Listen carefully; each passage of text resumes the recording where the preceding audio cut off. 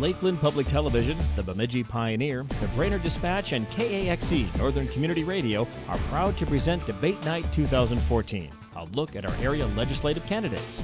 And now, the State House of Representatives District 10A debate. Your moderator tonight is Ray Gildell. Good evening, and welcome to our sixth and final debate on Lakeland Public Television as we move into the election year of 2014. We're coming to you this evening live from our Brainerd studio, and for the next hour we will be interviewing our two candidates for the Legislative District 10A, John Ward, who is the incumbent, and Josh Heintzeman, who is the Republican challenger. Welcome, gentlemen. It's good to have you both here. I'd like to introduce our panel this evening. The panel will be asking questions, some of which will be their own, and some may be questions that have been sent to them through emails or other ways. And I'd like to introduce, first of all, Mike O'Rourke, who is a Brainerd Dispatch Associate Editor. Next to him is Dennis Wyman, who is the News Director for Lakeland Public Television, and Heidi Holton, who is the Program Director for Northern Community Radio, KAXE in Grand Rapids, and KBXE in Bemidji. I'd like to start out by just reviewing the rules so that everybody is on the same page on how we're going to operate this evening. The candidates will rotate the order that they are speaking, beginning with opening comments and finishing with closing comments. The rotation will stay the same all the way through the program. Each candidate gets 2 minutes to answer the question, and each candidate will have a 1-minute rebuttal opportunity. Questions continue until we are about at the 50-minute mark, where each candidate will then be given 2 minutes for closing comments. I'd like to start, I guess, this evening with Mr. O'Rourke, if you would have the first question. Or I'm sorry, first of all, we have opening comments. Did that last night, too. Let's start out with Mr. Heintzeman with the opening comments, please.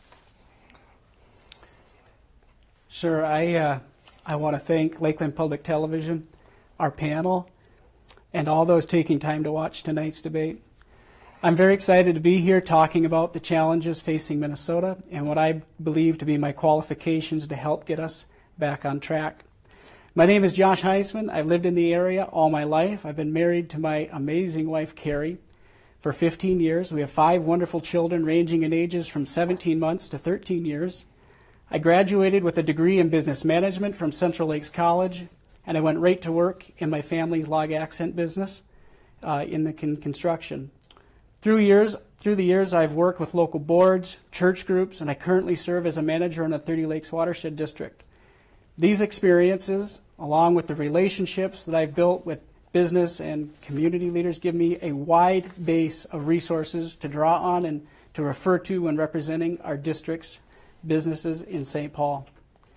I respect Representative Ward, but I'm very concerned with the direction his votes have taken Minnesota. Tonight, I'm offering the people of this district a change of course and a chance to restore balance to our legislature. Thank you. Mr. Ward. Well, I'd like to thank everyone that is involved in putting this debate together tonight as well. Just a little bit about myself. My name is John Ward. I have been your state representative from District 10A and prior to that District 12A for the last 8 years. I'm married to my best friend, Sally. Her and I have been married for 40 years. I got the best end of that deal, no question about it. Sal and I have 4 children, and we just had our 9th grandchild. I was an educator and a coach for over 33 years and had a remarkable teaching and coaching career, and thankful for that opportunity. Sal and I and our kids all are engaged in our community, in our profession, and in our church. We always have been. We always believe in volunteerism and giving back and paying it forward.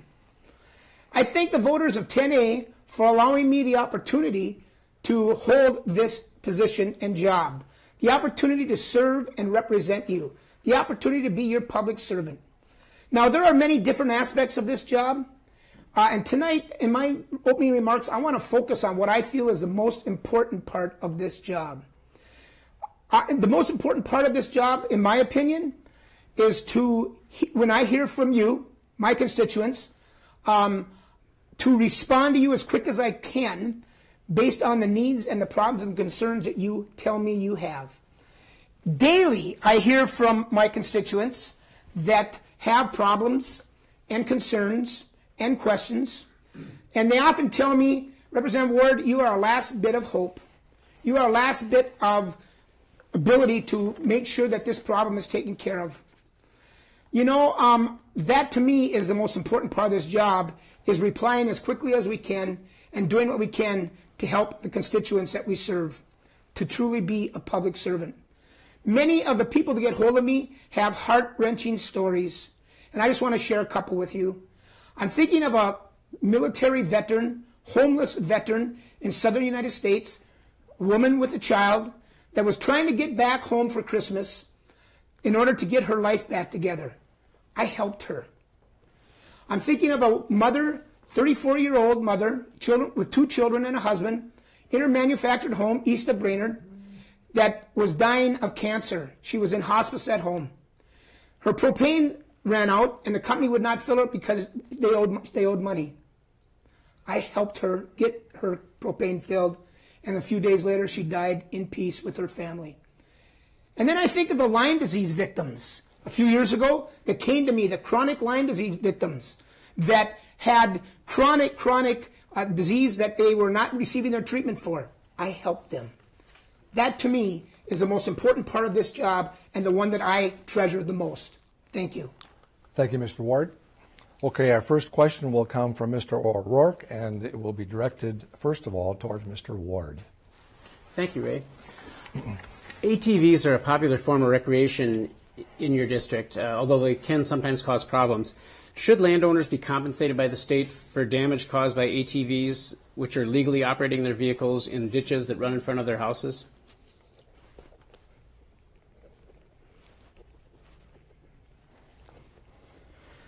Thank you for the question, Mike. This has been an issue, an ongoing issue for many, many, many years.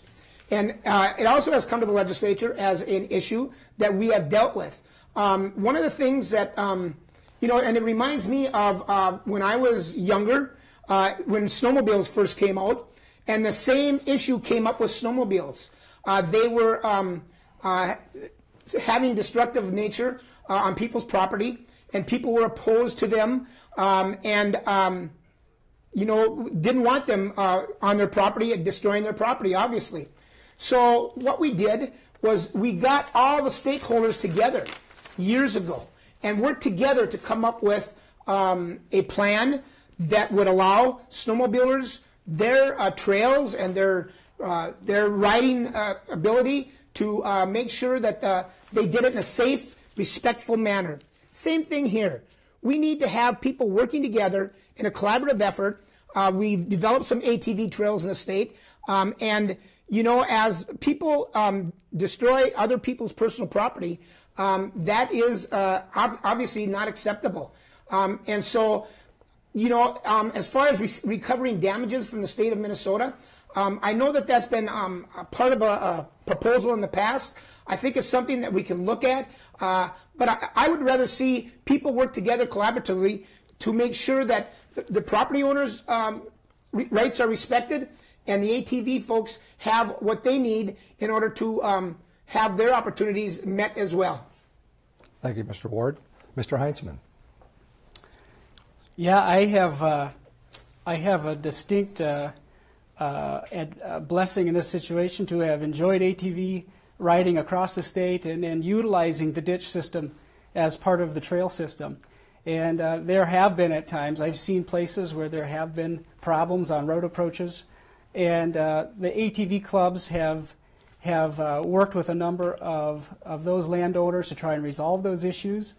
And I like what they have done with their Trail Ambassador program, and I think that the state should continue to work with ATV clubs to go through that process and try to fix the damage done in the process of enjoying that sport. Thank you. Any rebuttal, Mr. Ward? Well, not necessarily rebuttal, but just I own an ATV. I ride it. I respect my neighbor's property.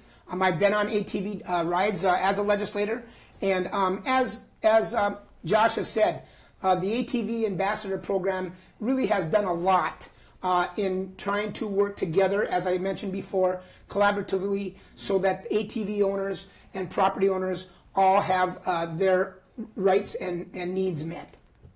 Thank you. Any follow-up on that, Mr. Heintzeman? No. Okay. We'll move on to question number 2 from Mr. Wyman. Thank you very much, Ray, and thank both of you for joining us tonight. Our lakes and rivers are vitally important in this part of the state, and certainly in your district. Recently, zebra mussels were confirmed as far north as Cass Lake, which I know is outside your district, but in your district, Gull Lake has AIS issues. And as a state legislature, there have been attempts to address this. What I'd like to know is your assessment of how you feel we're doing at addressing this very difficult challenge of stopping this spread, and if there's anything more that can be done. Mr. Ward, I believe you're first. Or, I'm sorry, Mr. Heintzeman, you have the first shot at that question. Yeah, that's okay. I currently serve as a manager on our watershed district here in Crow Wing County. It's a small watershed district. It only represents 7% of Crow Wing County, but we've done a lot of really neat work in the area since we were put together. I think we were founded in 1972. Recently, AIS has been a huge issue across the state. There's been numerous groups and organizations that have come to our watershed district and said, what can we do? What's new and what's happening in Minnesota? Back in January, I attended the Minnesota Association of Watershed Districts annual meeting, and we learned a lot about what's happening, a lot of the new tools that are available. I think what's the most disturbing part of all of this is it's really come down to a matter of education in a lot of cases. Boaters are being educated, and those who use our lakes and streams and rivers are learning what we can do to prevent the spread of AIS. Unfortunately, it does continue to spread. And what we're looking at the watershed district level have been how do we repair some of that damage? So some ideas that have come forward in the last few months and last year maybe has been lake restorations in cases where maybe the narrow-leaf cattail has dumped and loaded a lake with a lot of material, and you see that lake becoming more shallow every year. You might even be losing fish habitat. I think that there's some great opportunities to look towards the future and to try to find ways to restore that fish habitat and restore that recreational value. Thank you. Mr. Ward. Well, as my opponent said, AIS has become a very, very critical issue for the whole state of Minnesota. This goes back to our partnering with our federal government folks as well, and the waters of federal waters. The federal government allowed the ships up in the Great Lakes to empty their ballast when they were coming into the Great Lakes, and that was part of the problem that initially started the whole AIS problem. And now we have carp that are trying to get up the St. Anthony lock and dams, and we're addressing that with our federal partners as well. Since I've been in the legislature, I have been a champion in fighting aquatic invasive species. In our area, our watershed, our lakes, our rivers, our natural resource, our beautiful, beautiful water needs to be protected. And the AIS, aquatic invasive species, and other invasive species, have the potential to threaten and damage severely our waters. So I've been a champion on this. I have sponsored legislation to educate, to increase enforcement, to increase penalties. When you go out and hunt and you poach and you're caught, you have everything taken away from your license, your gun, your vehicle, everything. If you are caught emptying AIS into a lake, you get a $50 fine. That's nothing. And so, we have tried to increased our penalties. I was the chief author of that. But the most important thing that we've done in the last couple of years is we've invested in getting competitive grants to lake associations that are helping us with this fight. And more importantly, we set up Aquatic Invasive Research Center at the University of Minnesota. And we have put research and development monies towards that research development center. And that's where the solution to this is going to come from, science. And so the research and development monies are critically important in the fight of this, and I've been a champion in leading that. Mr. Heintzeman, any follow-up to that? Yeah, I'd like to add to that. Most of us can think of a lake, maybe a shallow lake, maybe a bay, where we have seen a lot of material, like I had mentioned earlier, come into that basin and fill that up, and maybe the crappies can't spawn there the way they used to. And as we've been working with local agencies and state agencies to try and restore, like I had mentioned earlier, that value, that recreational value back to that body of water, there have been obstacles.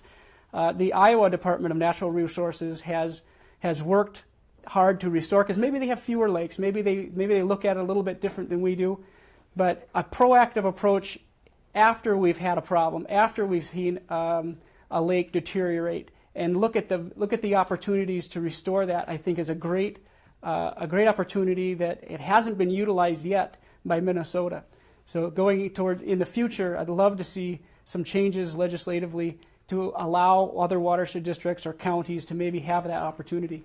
Okay, thank you. Mr. Ward, any follow-up on that? Just the fact I wanted to again emphasize the appreciation and work efforts of the lake associations, local lake associations. Many of them have their volunteers at the landings. Some of them have bought decontam units, which are critical in the fight of this, stopping the spread of aquatic invasive species. And by the way, there are folks in the legislature and citizens in the state of Minnesota that say, you know, this isn't, we're just throwing money away.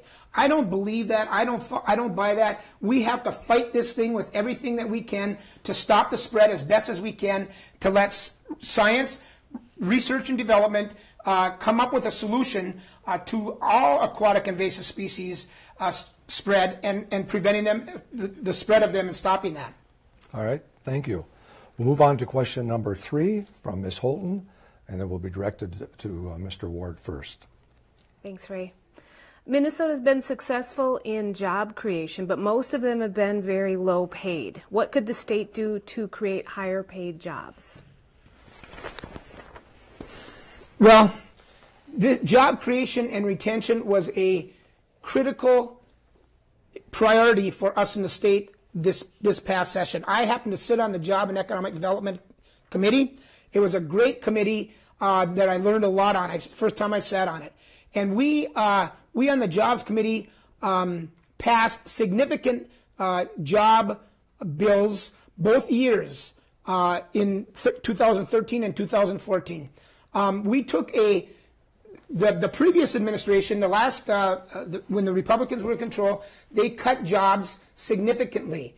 They cut jobs and economic development significantly, and thus we had a downturn in the jobs.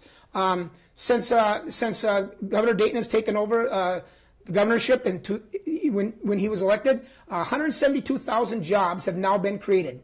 Our unemployment is the lowest it has ever been, 4.1%. Lowest it's been in the last 8 years. The jobs that we created in the Jobs Committee are good paying jobs. Minnesota Investment Fund, Job Creation Fund, 3 new trade offices that our Minnesota exports can now be sending their products to.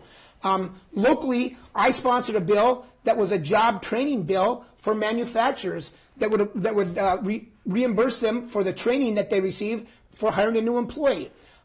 So, you know, the jobs are there, the good paying jobs are there. We need to also match up closing the skill gap of the employers.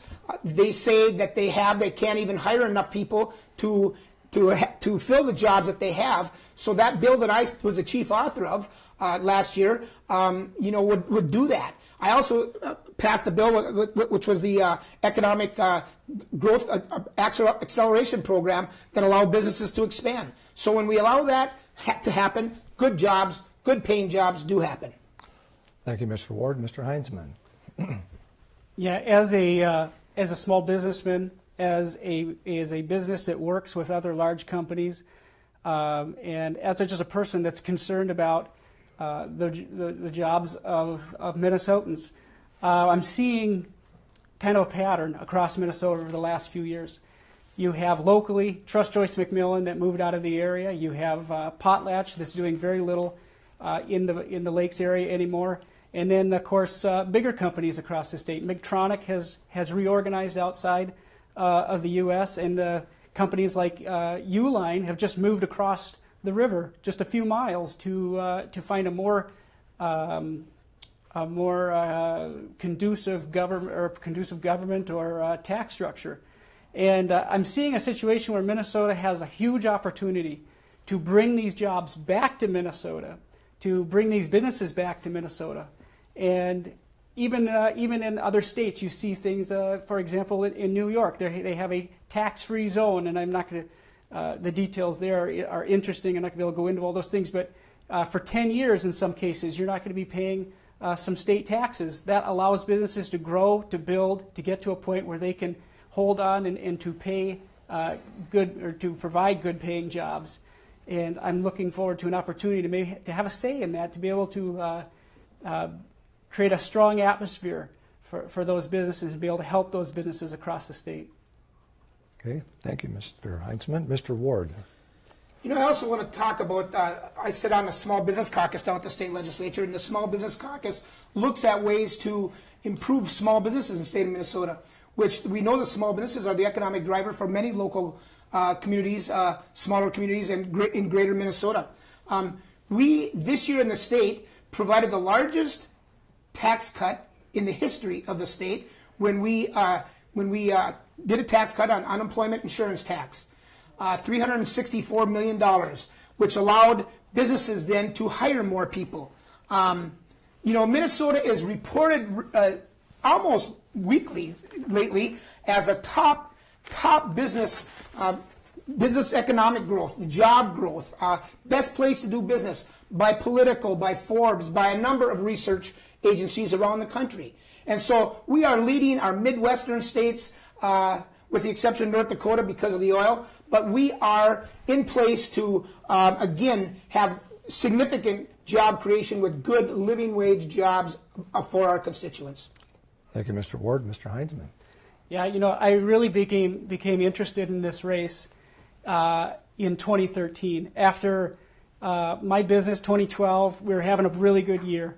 We saw a lot of things happening. I saw we had one of the best actually years that we'd had in a long time in 2012. And I'm thinking, hey, it's over. I'm starting to see a real uptick in Minnesota's economy along with other businesses in the area. So I'm excited. And then in 2013, I have orders being canceled. And I'm thinking, what's happening? So in the spring of 2013, I'm looking at the economy and looking at Minnesota's government, and I see that we're raising taxes by $2.1 billion across the state. And that may not have had a direct impact on me personally, but it did on the people that I work for. And lots of other folks have experienced the same thing, where you're wondering, does Minnesota get it? Does the legislature understand? Does St. Paul understand that when you raise taxes on those folks, they quit spending money the way that they had in the past, and it hurts small businesses like mine? Thank you. We now move to question number 4, Mr. O'Rourke, and the first question will be directed first to Mr. Heintzeman. Should Minnesota institute capital punishment? I think that this is a case where people are looking for a deterrent, and there's lots of opinions on whether or not this has a significant impact on crime. If it is a real deterrent, personally, I believe that it very well could be, and I would be interested in a discussion on how that might impact crime and how it might possibly work to help prevent more victims. Thank you, Mr. Ward. Well, that's a very interesting question, Mike, and thank you for that. You know, I guess as a deterrent to crime, I don't know that has been proven or shown to be effective.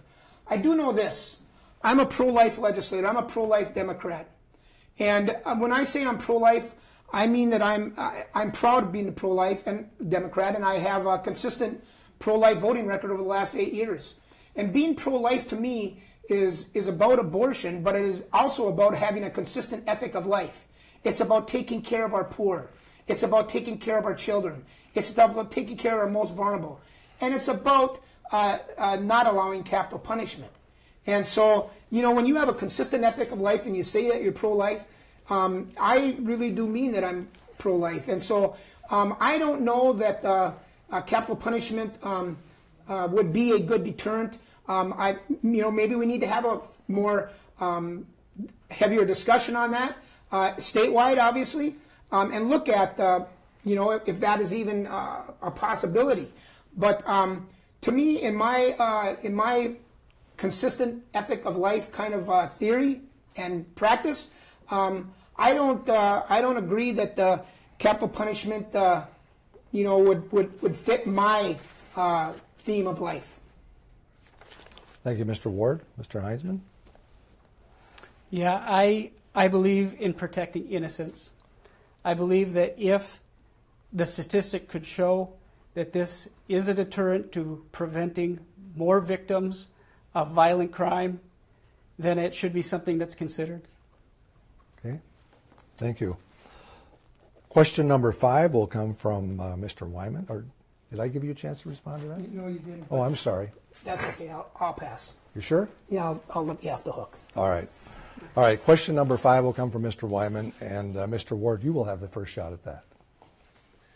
Riding in my vehicle today, I heard attack ads on both of you guys. 2 of them for each of you, like within 30 minutes. I know these aren't coming from your campaigns directed at the next at each other's campaigns, but obviously they're targeted. So, each of you would stand to have a better chance at winning. My question is there a place for this? Are these successful? And I guess your overall opinion of these attack ads that are getting more and more prevalent every year. And I'm starting. You're starting. Thank you. Thank you, Dennis, for that question. And actually, it's a question that just 2 nights ago, my opponent and I talked about and had a good discussion about. And, here's part of the problem, in my opinion, is that some research, and I don't even know where this research is coming from, shows that negative campaigning works. That is sad. That is absolutely sad, in my opinion. When I'm on the doors, when I'm listening to people and hearing from people, they are fed up with negative ads. They are fed up with negative campaigning. They are fed up. I get a piece of mail, and it isn't from my opponent. It's from an independent expenditure, just like you said. And my opponent and myself, don't even know what is being said in those because we can't by law. And but they're all filled with misinformation, trying to slander with lies. And it is so frustrating. It is so frustrating that we as candidates try to give our message out of what we can and want to do and are willing to do, just like I showed for the last 8 years. But yet somebody goes in and takes an 8-year voting record and distorts it and lies about it. And so we need campaign reform big time, with financing, with respect, with political respect and appreciation. Governor Arnie Carlson was just here, and I'm going to talk about him a little bit later. But one of the things that he said is, shame on us for allowing our public servants to be criticized so frequently. In a business, a CEO would never come in daily and say, you know what, I've got the worst company and the worst employees in the world. They wouldn't do that.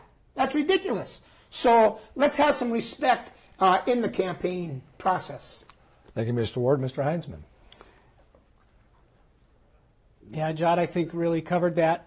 I did talk to a woman here not too long ago about our campaign, and she said, well, I just got a piece from you the other day. And I said, well, the truth is, as of Thursday this week, I hadn't sent anything out yet. I hadn't sent out one lit piece or put one ad on the radio. So it's difficult for the voters to see what is from the candidate, and maybe they don't notice that little disclaimer on the bottom. And a lot of times the print is so small, how could they? It's tiny. And there might need to be some changes that come in the form of voter reform. The idea probably was to stop that collusion between candidates and outside groups, and supposedly money was taken out of campaigning. But unfortunately, there has been some side effects to that issue. And maybe if there was some accountability, maybe if a candidate could be connected to those ads on some level, where if they had an opportunity to view those things, maybe that would be better. But honestly, I haven't seen anything personally that would make me feel that I've become an expert on this. I've only had a 6-month window here to look and see how things work and understand the process better. Thank you. Mr. Ward? Well, my point makes an interesting comment because it has gotten in this is my 5th time running for office, and each year it has gotten worse. Each and every year it has gotten worse. And, you know, when are we going to stop? When are we going to become civil and respectful and appreciative of each other's service? I said it in our debate the other night, I so much appreciate anybody that's willing to serve and anybody that's willing to put their name on the line. And I said to Josh, I appreciate and respect the fact that you put your name on the line. And I mean that. And so, you know, big dollars are unfortunately in campaigns. And, you know, it's sad, in my opinion, to think that big dollars are what makes the difference in campaigns. I know over in some European companies, they say, okay, here's X amount of dollars, you got 10 days, campaign, done. You know, and maybe that's what we need to look at is we definitely need to look at campaign reform, in my opinion. Thank you. Mr. Heintzeman, any follow-up there? Sure. Yeah, I would actually encourage people, if you want to know where a candidate's dollars personally are coming from, that information is available. You can search that, and you can see exactly who is contributing to, say, any individual campaign across the state. You can see exactly who those folks are that support a candidate, and that could give you a better picture of their motivations in the future. Thank you. Our next question, question number 6, comes from Ms. Holton, and it will be directed first to Mr. Heintzeman. We've been hearing a lot about oil transportation. My question is about current and future pipelines. They can't carry all the crude oil across northern Minnesota through those pipelines, and public officials and first responders are very nervous about the possibility of accidents. What do you think is the state's responsibility along those rail routes? I think this is a huge question, and this is something that is pressing right now in Minnesota. There is quite a debate right now about a pipeline, Enbridge, and the Sandpiper pipeline. In Minnesota, we have a situation now where it's impacting not just oil industry or other industry, it's even impacting our farmers. Our farmers right now in Minnesota are getting approximately $1 less per bushel for their crops coming in because there's no trains to carry their crop coming in. We see oil cars by the thousands going by, and we're wondering, hey, this really is a safety issue. This is something that we have to consider, and we have to move on in short order. There's been a lot of talk, well, which route should this particular pipeline take? And frankly, it looks as though if we continue to push this issue down the tracks, that could very well kill this project and make it more difficult for Minnesotans in the future. It could make it more difficult for them to get their crops, like I mentioned a moment ago. And then also, we're going to see higher fuel costs as a result of this. Last winter, we have a pipeline that is no longer being leased and allowed to be utilized for propane. Propane costs skyrocket. And we need to be able to move oil through this area. And I understand there's environmental concerns, and I appreciate that. But we are in a great position to move that oil safely, and statistically, it is much safer than by rail. And the leaks occur fewer times statistically, and there's fewer accidents when compared to moving or transporting oil by rail car. Thank you, Mr. Ward. Well, hey, thank you for that question. And actually, I come from a railroad town. I come from Proctor, Minnesota, and we live here in a railroad town. And so rail is very, very critical and important in the transportation world for all commodities. And as was mentioned, there are problems with commodities now not being able to access our rail.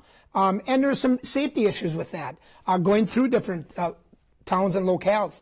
And so, you know, the pipeline itself has we've got a process.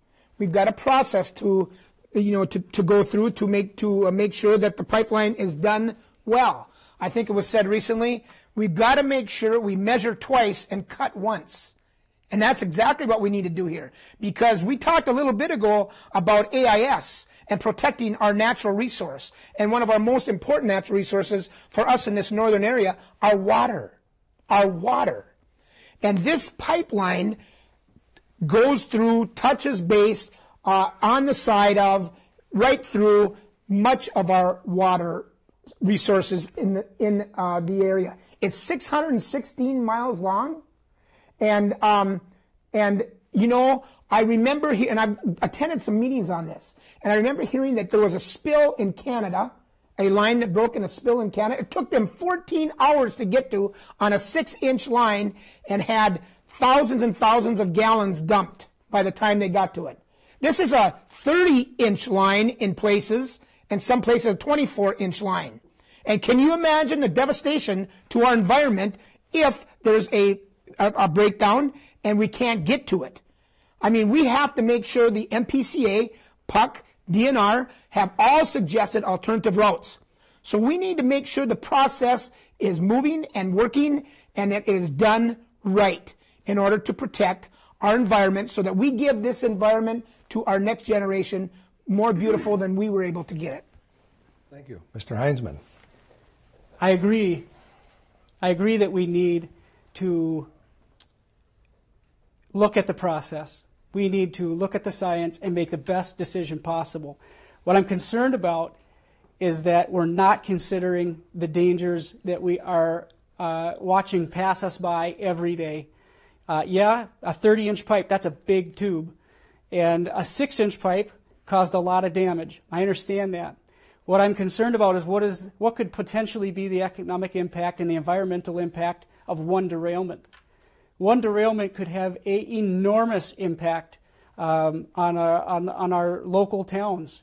Some folks were sitting with some others. I overheard a conversation. We were thinking, well, what would protect the high school in Brainerd? And somebody said the river, and I was like, I don't think that's the solution. Thank you. Mr. Ward.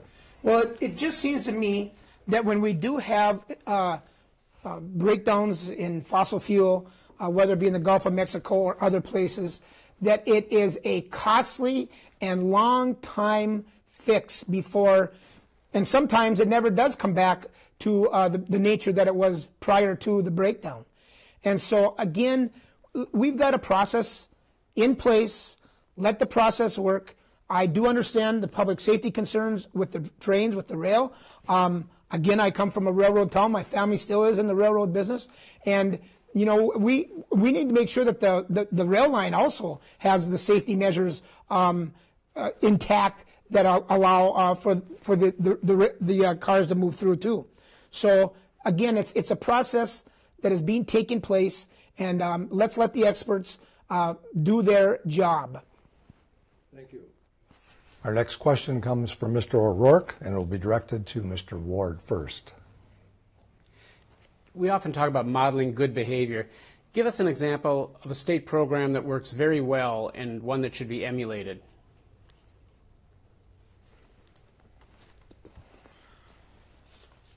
Well, I don't know if you mean should the people watch the legislature in action or not. So, you know, let me just say this. We have several programs. Number one,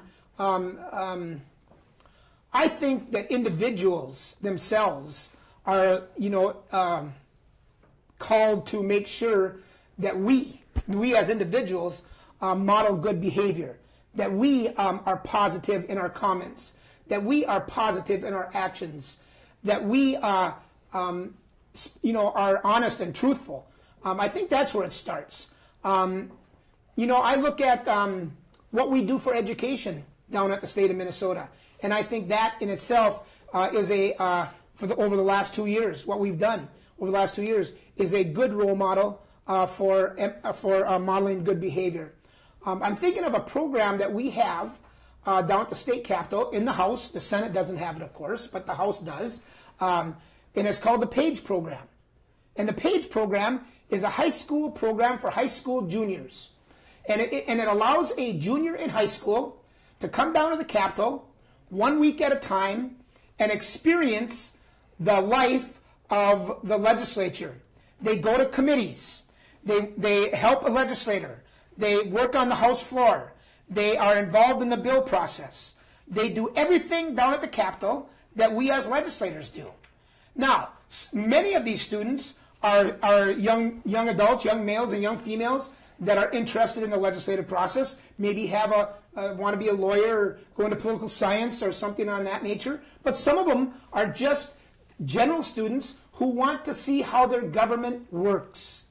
And I think it's a great opportunity for all children in the state of Minnesota. As a matter of fact, that program, we closed it out early because we get so many. So the PAGE program at the Capitol would be a program that I think models very, very good behavior. Thank you. Mr. Heintzeman. Yeah, there's a program that is near and dear to my heart because it's something that was a really important part of my education, and that was the post-secondary enrollment program. As a junior, I was able to start attending college classes at Central Lakes College, and was able to graduate and move towards earning my degree. This is something that is a terrific opportunity for kids that maybe they want to have a jump on their studies. They want to be able to get through the college process quicker. Maybe they just want to save some money. And I think this is a terrific way to utilize the state's resources and opportunities in education. Mr. Ward, any follow-up on that? No. Okay, Mr. Heintzeman, any follow-up from you? Okay. We'll move on to the next question. It will come from Mr. Wyman and will be directed towards Mr. Heintzeman. It seems every legislative session there's a renewed effort to legalize Sunday off-sale liquor. The state already allows liquor sales in bars and restaurants on Sundays. This would allow someone to buy beer or liquor from a liquor store on Sundays like many other states allow. Public opinion polls show the majority of Minnesotans want this, but still it is voted down year after year at the state legislature. My question is two parts. Is it fair for the state to restrict a legal business from doing business on Sundays? And two, would you vote to legalize Sunday sales, yes or no, and why? This is an interesting question. As a lot of folks know, a local legislator has just opened a brewery in this district.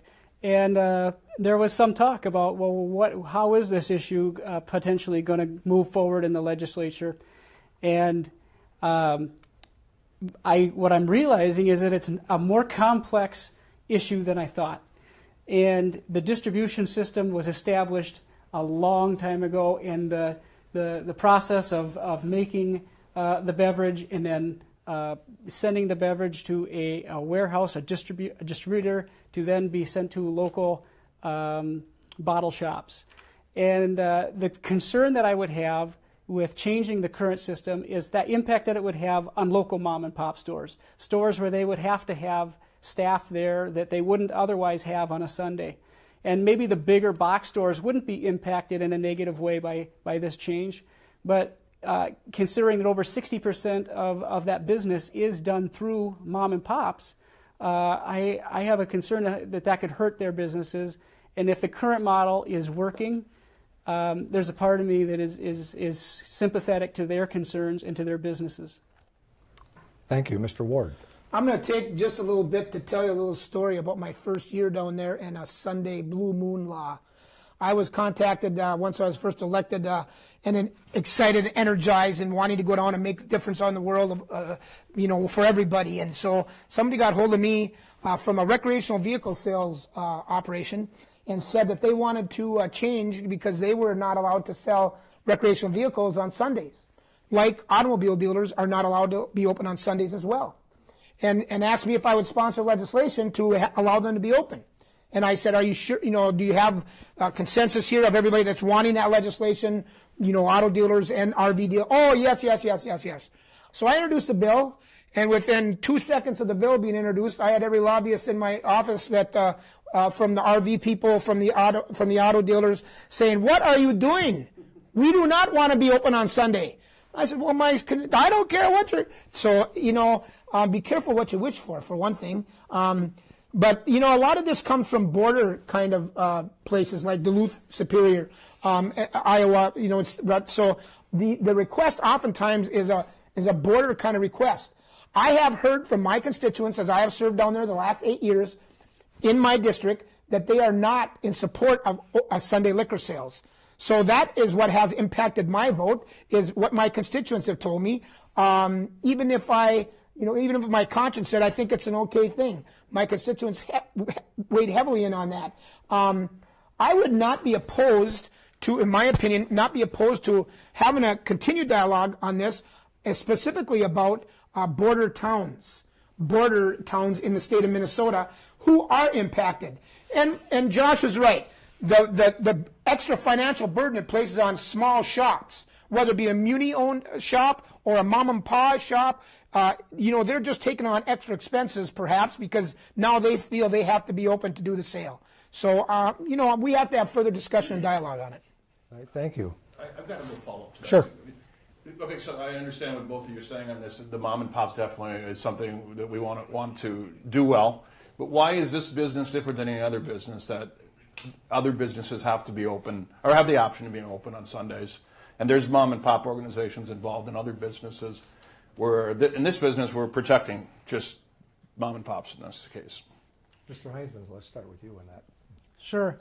I think the difference is what John just referenced. What are our constituents asking for? What are the people of this district saying, and the folks that are running these small shops? Maybe the issue on the border is a different issue. Maybe the reason that you see people going across the border isn't just because it's Sunday. Maybe it's because there's a difference in taxes. Maybe they're saving some money on those bottles when they drive a few miles extra. So I think that my concern is primarily going to be with my district and what are the people here telling me. Okay, thank you, Mr. Ward. And now I'm glad I did use that story because to me it also reflects why do automobile sales want to be shut? Why do big lots and small lots? Why do RV places want to be shut? And oftentimes what I hear is that this is our only day to spend with our family. And so, I don't know if that's the case with smaller mom and pop shops as well, liquor stores as well. But I just have a sense that they too sense that, they're going to put in extra staff, extra hours, extra expenses, and not recover the revenue that it's going to cost them to be open. It's going to be a losing example for them. All right, thank you. Our next question will come from Ms. Holton, and it'll be directed towards Mr. Ward first. Right now, Minnesota depends on coal, oil, gas, and uranium from other states and nations for most of our energy. What's your vision for Minnesota's long-term energy needs, and do you see any potential sources for energy production? Well, hey, thank you again for that question. And, number one, I want to just say that, we're going to need a balanced approach to our energy resources, our energy sources. The industries of the wood pulp industries, paper making industries, lumbering industries, the mining industries, they certainly are going to need fossil fuels, coal-based, baseload, the cleanest that it possibly can be delivered to them to run. However, I am a real supporter of renewable energies, bio, wind, solar, all of the renewables that we have available to us. In 2007, I was proud to join many of my colleagues in the state legislature in passing the nation-leading renewable energy standard, for the nation. 25% of our energy costs need to be renewable by the year 2025. Very proud of that. And, in fact, I also applaud and appreciate the fact that most utilities are getting close to meeting that standard. That says that there is, in fact, a need and a demand for renewables, whether it be bio, wind, solar. Last year in the state legislature, we passed a solar energy standard that was top shelf in the nation as well. I was just attended a Camp Ripley project that's going to be nation-leading solar farm at Camp Ripley. Huge number of solar panels. Right here in central Minnesota, we have Rio, We have Hunt Technology. We had a Silent Power. We have Winkleman Wind. We're Silicon Valley for renewable energies here. I need to stop. I'm sorry. Mr. Heintzeman. By the way, there will not be a rebuttal on this because we are running out of time. So, Mr. Heintzeman, you have your 2 minutes, and we'll close. Across the state, people are seeing energy costs go up. Businesses are seeing energy costs go up. And I have people that have been asking me as I'm going door to door, why is that happening? Why do I see my prices continuing to rise? Well, a big part of that reason is because we continue to pass legislation that is forcing an industry to use sources for power that cost more money. And the people of Minnesota need to have a clear understanding of the impact of those rules changes. In Minnesota, we are scheduled to continue to require the energy industry to expand the use of renewables. This is going to continue to force prices to go up. Some people don't know this, but we in Minnesota are under a moratorium of a sort. We cannot build a new clean coal facility. We cannot build another nuclear power plant, regardless of how the technology might have changed since the original construction of those buildings. And so I think that we need to have a balanced approach. That's fine, but it's got to be feasible. It's got to be able to keep costs either stable or dropping. Let's look for opportunities to drop the cost of power. That base load that we're talking about, that's the power that you have to have there when everybody turns the lights on in the morning. You have to have a significant source of power, and wind and solar are not there yet. Maybe in 50 years, maybe in 20 years, who knows? But right now, if we're going to go ahead and we're going to address those issues, we need to address them in a way that reduces costs and finds ways for businesses and individuals to keep those prices low. There's a lot of folks on fixed incomes. There's a lot of people that are feeling the pinch in this economy. And this is a critical issue to our state, and this is a big decision that needs to be addressed in the future going forward. All right, thank you. That brings us to the closure and to the concluding comments from each of you. You each have 2 minutes. We'll start with Mr. Heintzeman. I would just like to thank you all again for the opportunity to be here tonight. I am a man of faith. I'm a husband. I'm a father. And I'm a businessman. Unfortunately, over the past few years, Representative Ward has voted against our district's values. We raised taxes by $2.1 billion. We too quickly forced an incomplete, shaky health care law on the Minnesotans. We spent more for an office building for legislators than we did for our roads and bridge projects throughout the state. We also redefined marriage. These are not issues of conscience. These are examples of St. Paul forcing its will on us with the assistance of our representatives. My closets are full of the clothing of a blue-collar worker, and I understand what it means to live and work in the Lakes area. This November, we have a perfect opportunity to set a new course in Minnesota. I will make your values my priority, and I'm asking for your vote. Thank you for the opportunity to speak to you tonight. Thank you, Mr. Heintzeman. Mr. Ward. Well, thank you again for putting this together, everybody that's involved, and for those that are watching. I'm going to talk about endorsements, and it kind of leads right from what my opponent said.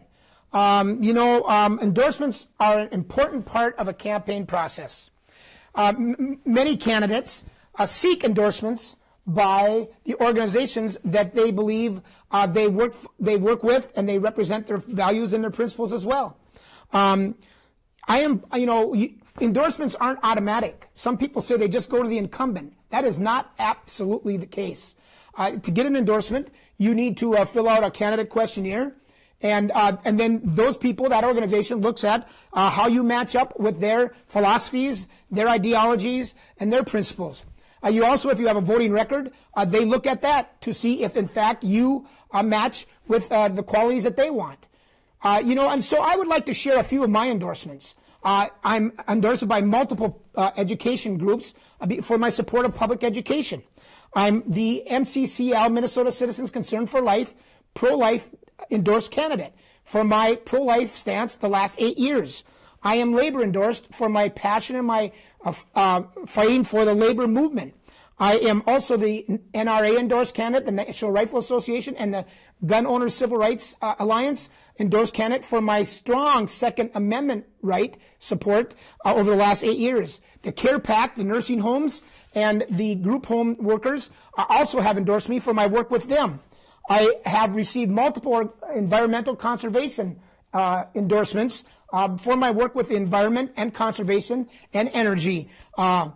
So, you know, and you can see all of my endorsements at my website, www.voteforward.net. And, you know, I think Arnie Carlson said it best. We need to send the brightest and the best to the state. And I believe that's me, and I ask for your endorsement, your support, and your vote on November. Thank you. Thank you both for taking time out to share your views with our viewers this evening.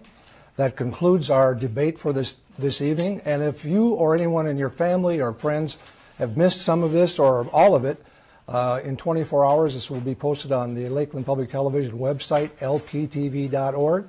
Or tomorrow, you can get a recap in the Brainerd Dispatch, or you can also go to the Brainerd Dispatch website, which is brainerddispatch.com. That's one word. Thank you very much for watching. Have a good evening.